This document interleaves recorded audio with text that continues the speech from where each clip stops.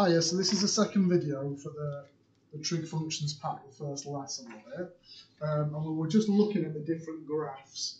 The one that's come from cos, which is secant there, and this one up here, which has come from sine, which is cosecant, and it's 1 over it. To be fair, your calculator graphs it, but it's nice to see the pictures. Right, so we're looking on the next page in your pack, and there are some questions there for what we're going to do. Now we're going to just simplify them. There's an example one, and then there's a question for you as well. So I'll do the examples, but I want you to do the questions for you. Whether you use a completed pack or not, that's fine, whatever you want. Right then, so I want to simplify. So sine theta is fine, but cot, I'm going to see it as 1 over tan theta. And then secant, I'm going to see it as 1 over cos theta. Now, tan theta is sine theta over cos theta. So this is the same as sine theta times by cos theta over sine theta times 1 over cos theta. So they're all being multiplied together. So if you look, the cos thetas will cancel and the sine thetas will cancel. And I just get 1 out from there.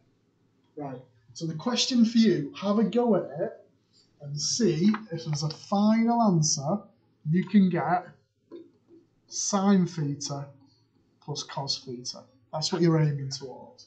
So give that a go, whether you do it now or do it after the other examples. So the second example says, if A is acute, such that secant A is 4, find exact tan values. Now we've done this before, but we've done it with sine, cos and tan.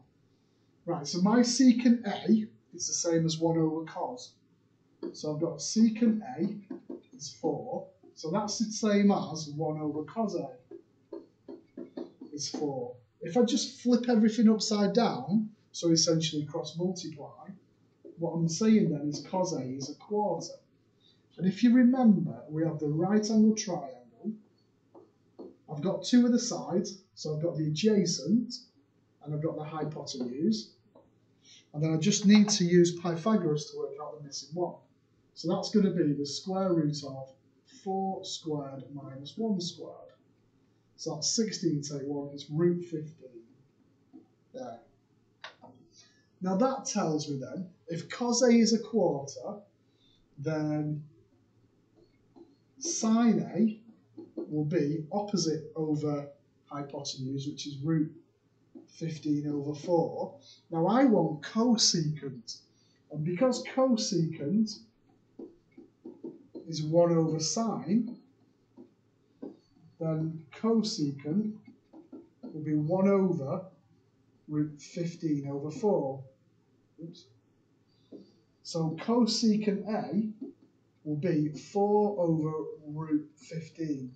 Now if you surd that, it will give you 4 root 15 over 15 if you surd it. Okay, so B wanted cot, so I need tan. So I know that from the picture that tan A is opposite over adjacent.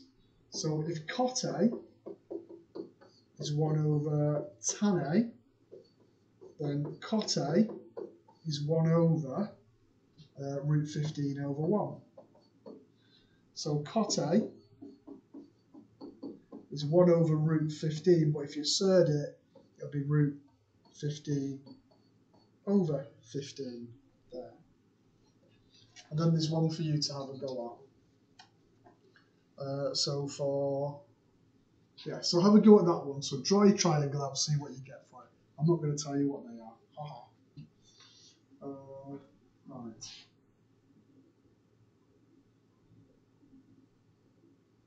So let's have a look at this example, because this is the last one from this. So given that tan A is minus 5 over 12. Oof. Now here's interesting. That minus, if you remember, that's telling us that it's obtuse. And if you remember with the sine graph, there, and we split it. If you remember, we kind of split it, didn't we? So I'll draw the cos graph and then try and get it, the cos graph lined up underneath it. There. And the tan graph as well. A bit easier with the tan graph actually.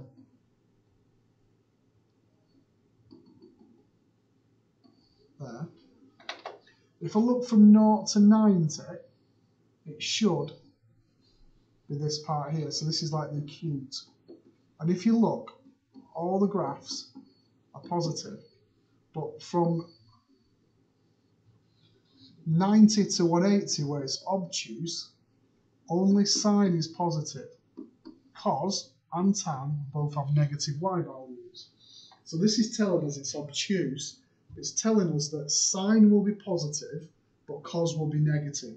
So we've got to remember that, it's important. So secant we know is 1 over cos A. Right, so let's have a look at our triangle. So tan is opposite over hypotenuse. Oops.